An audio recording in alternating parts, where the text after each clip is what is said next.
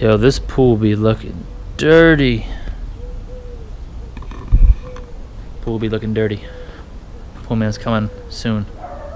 So I want to do this video outside instead of cooped up in the dark recess of the animal shelter.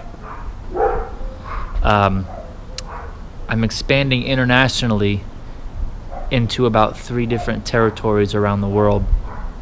I went to Midem. I met with a bunch of cool people, and looks like I'm doing 3 deals for exporting my catalog into 3 different territories.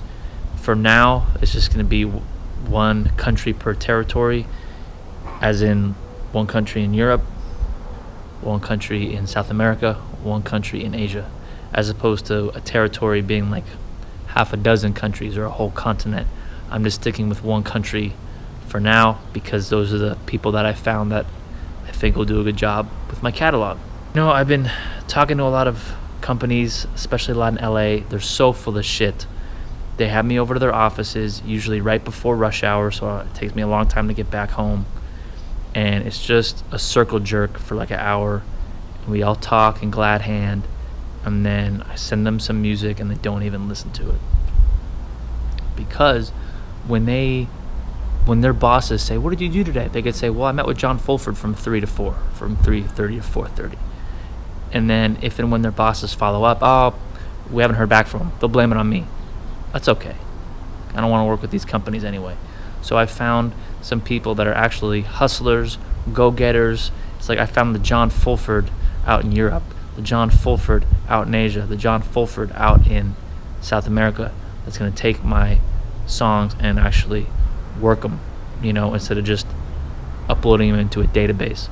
So that's what I looked for when I began looking for international partners. None of them could be considered major publishers, major labels. I'm dealing with independent companies. Totally independent because they email me back. We Skype.